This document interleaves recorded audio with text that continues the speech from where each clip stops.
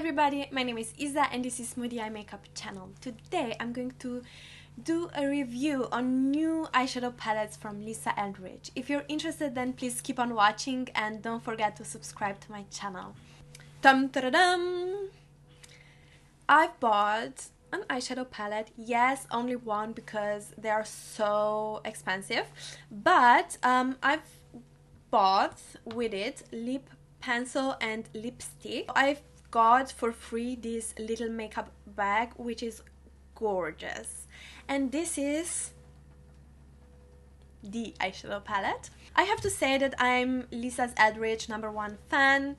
You probably already know that, but even though I'm always very honest with my reviews, also I just want to say that I'm not going to talk about lipstick and lip pencil because I'm going to do that in my next video makeup haul. So really don't forget to subscribe so you don't miss that.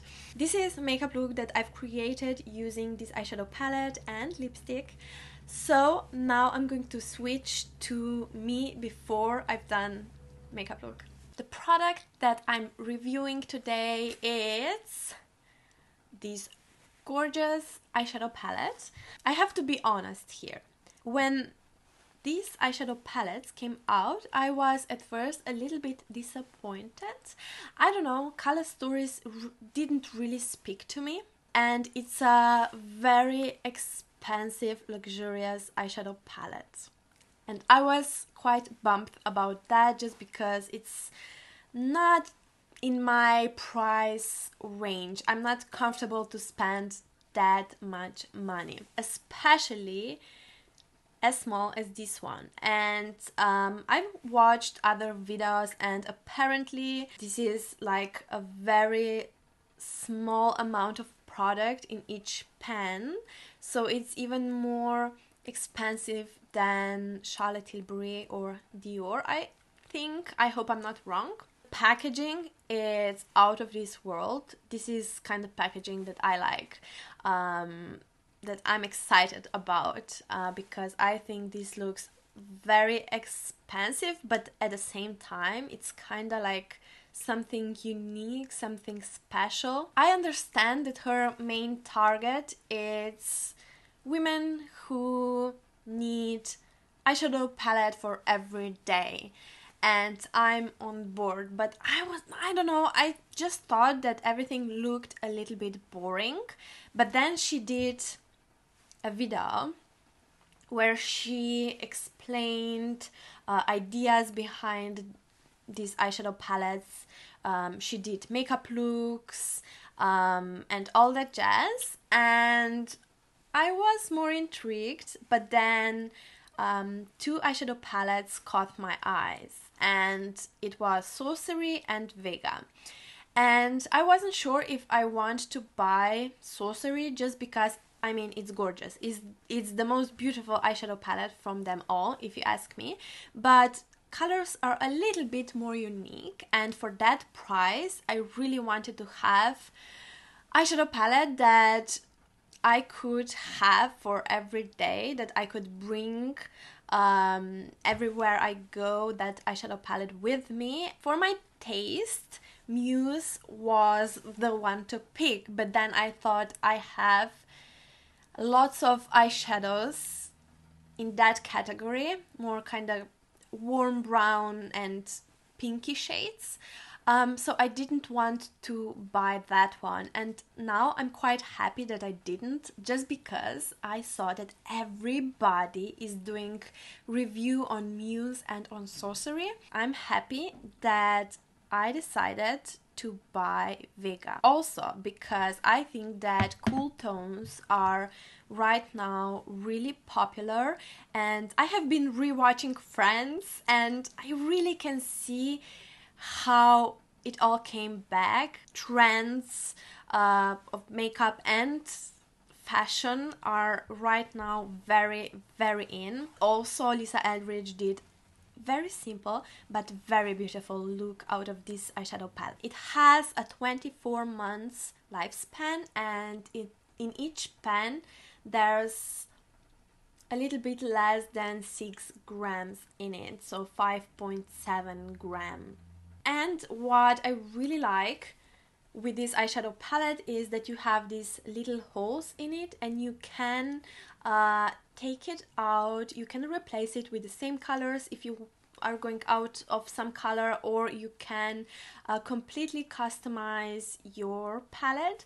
One critique that I kind of agree with it is that she's not offering to buy only the case, so you can pick and choose from right from the beginning eyeshadows that you want to put in and to create your own like color story. I also really like that you have names of each shadow at the back. And now I want to say just a few words about this palette. So Vega is a smoky and celestial composition of multidimensional, cool and neutral tones that will take you from day to starry night.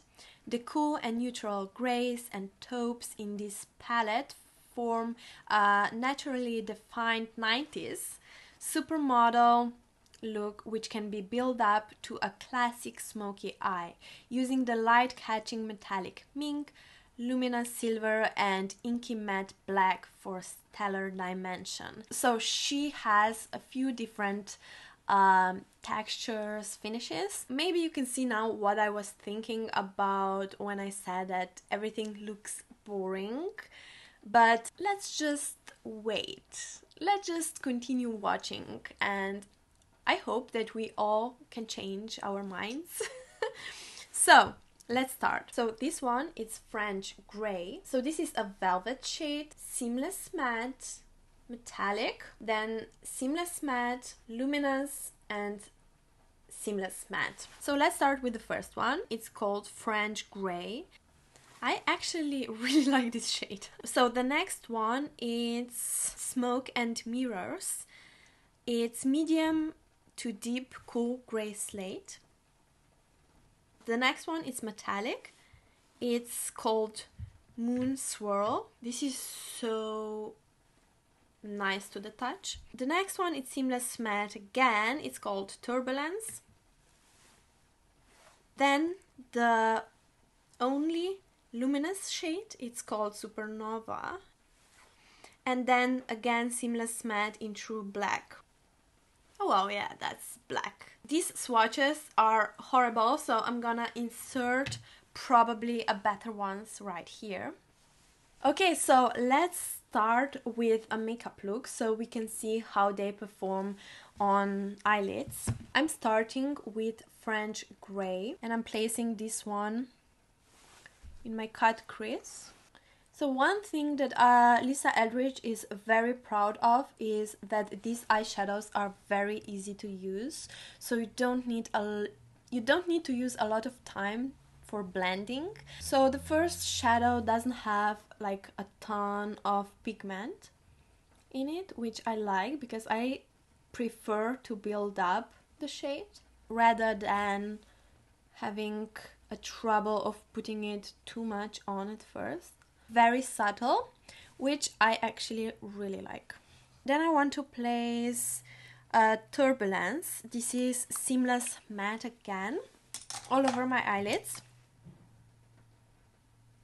So you can see that there's a difference between these two shades. The first one is a true gray, but this one, it has a little bit more of brown in it. And now I'm just going to stretch it a little bit higher here. I really like that it has a good quality mirror in here and it's large enough. It's very easy to hold this palette in my hand, which is maybe a little bit weird to hear, but actually it's very important if you have this one for everyday use. I want to try all of the shades, so I will try to do so, even though that I like more simple kind of minimalistic looks. So I will now put on Metallic Moon Swirl.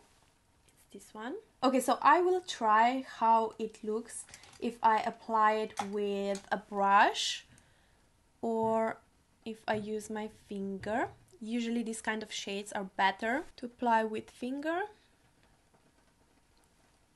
Oh wow, that's so subtle, but so gorgeous. But I'm gonna use my finger.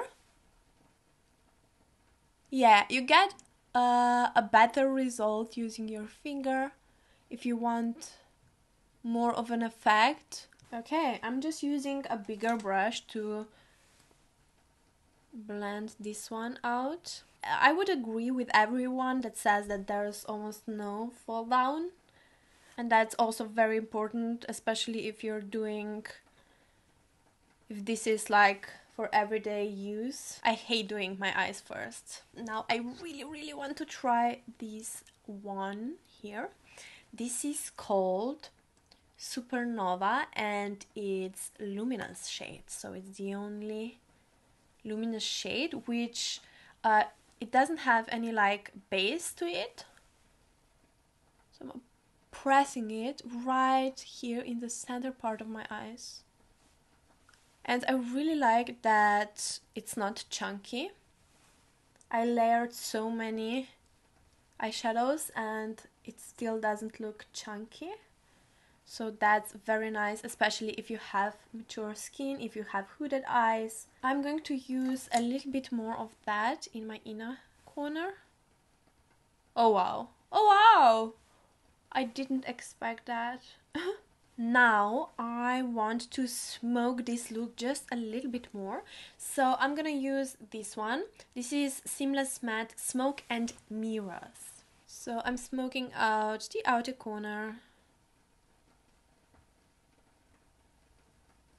Everything is so easy to blend out. That's crazy. I mean, this is so hard to find, this kind of eyeshadow quality. Now I want to create more kind of a foxy look. So I'm using the Blackest Black Lamp Black. This is Seamless Matte. And I'm pulling it out like that. And then I'm using it right here in my inner corner. Okay, so I've applied mascara and Sorcery lipstick and lip liner, and isn't that the most gorgeous combination with this eyeshadow palette, because it's so 90s. I know this is meant to be with Sorcery eyeshadow palette, and of course you can mix and match, but I mean this is perfect for Vega palette because it's that 90s grunge. I love it so much. Okay, so my final thoughts on this eyeshadow palette. I would agree that at first glance this looks like nothing special. The choice of colors, the layout of colors, the packaging is gorgeous. This is so me. This is so me. But I just wanted to say that like everybody talks how these eyeshadows are nothing new, nothing revolutionary and stuff like that, and I think that that's just, I would partially agree with that, but on the other hand I would say that it's so hard to find eyeshadows, the quality of eyeshadows like that, in a way that they are so wearable and easy to use. Especially that second thing, because it has the right amount of opacity and blendability, if that's even a word. It's crazy to me how quickly I've done this eye look. I haven't experienced this even with Natasha Denona or Pat McGrath. Those are incredible, don't get me wrong, incredible quality, but they're not easy to use.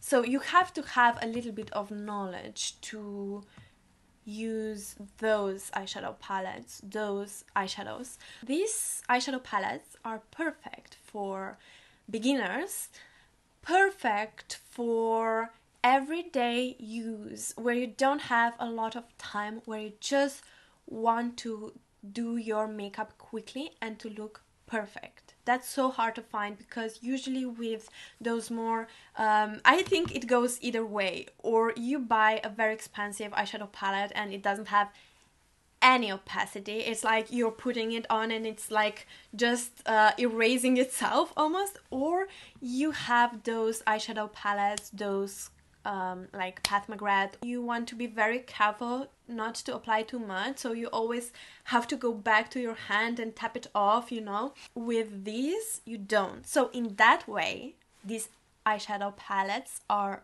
revolutionary, because it's so hard to find like that balance, you know, where you have enough opacity but not too much, so that it's so blendable. As I said, I really like Sorcery. That's for me the most gorgeous palette from all of these, because it's so unique and I would so like to have it.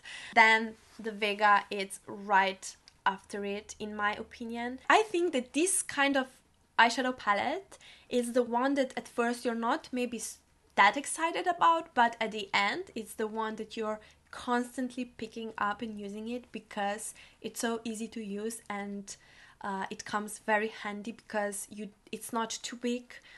You have enough of choice. You can create different eyeshadow looks, and it's so like small and handy, so you can take it with you wherever you go. I hope you enjoyed this review. If you haven't yet, then please subscribe to my channel. As I said, the next video is going to be another makeup haul, also featuring this new velvet lipstick from Lisa Eldridge. And if you would be interested in me doing a full face of Lisa Eldridge, then please comment that down below as well. Have a lovely day and see you in my next video. Bye.